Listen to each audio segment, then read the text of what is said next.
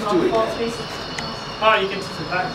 Yeah. Maybe it does it every half hour, like automated or something like that. Maybe.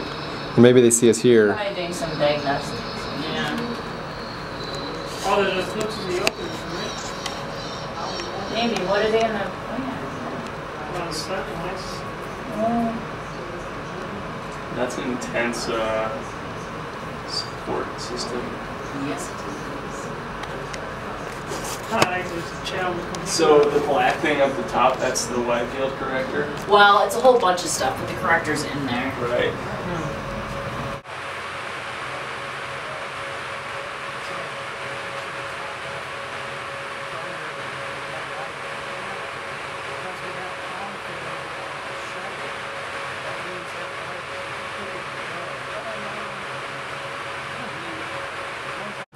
What happened is this clamp, one of the bolts apparently was stressed, and it let the weight of the mirror slip through the clamp, so that the mirror actually came and touched the hub here.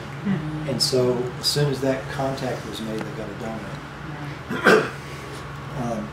So because a few years ago we were trying to do more and more with less people, we started doing less of the segment setup and alignment. Because all of them, there were lots of problems that we found that we corrected, and so we went through the whole array, you know, where everything got set up. But on the next round, we kind of decided to do less and less so that we didn't spend as much time here. And that might be one of the reasons that we have a few more problems. It's like, you know, it's a trade-off statistically. Yeah. But anyway. So you can monitor sort of each of the segments individually and pinpoint where you think problems are coming from? Well, or at this point you just know if it's some certain point in the field that corresponds to one of the... Yeah. So the segments are, the position of the segments is monitored off the edge with these, we call it SAMs, the Segment Alignment Maintenance System. Okay. So it's just a little, the coils in a sensor that measure relative. It's an inductive voice coil.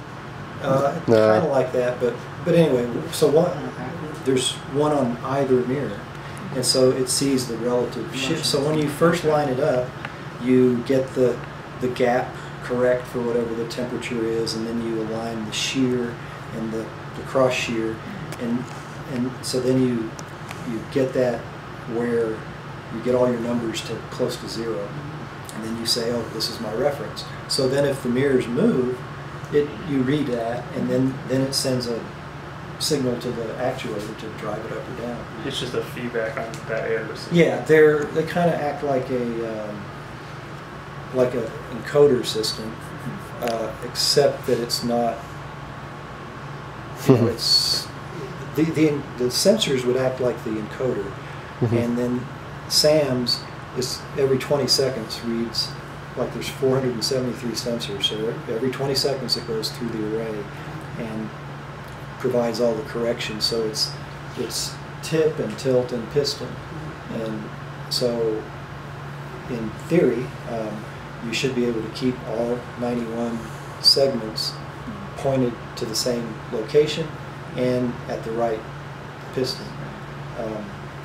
So that goes on all the time, and then if, like last night, they just couldn't find one of the segments. Like, so you were talking about, is there like a laser that goes out for a spot? So it just shoots out a light, and you get a return spot. And so what they call stacking is if all of the mirrors were misaligned, then you have 91 spots on the camera. And so there's a algorithm that says, oh, well, it must be this one. And so it keeps moving them, and so it just puts them one on top of another. So at that point you've got tip and tilt, but you don't necessarily have piston. And so we have a DMI. So it measures the piston. So if you're tracking, when you get a return off of the segment that you're on, and it holds the entire, it provides a correction for the entire array based on that segment. So then when you go from across the gap from one to the other, if there is a step, then it will try to move the entire array to whatever. So you have to be right, Yeah. really, to begin with, for it to work optimally.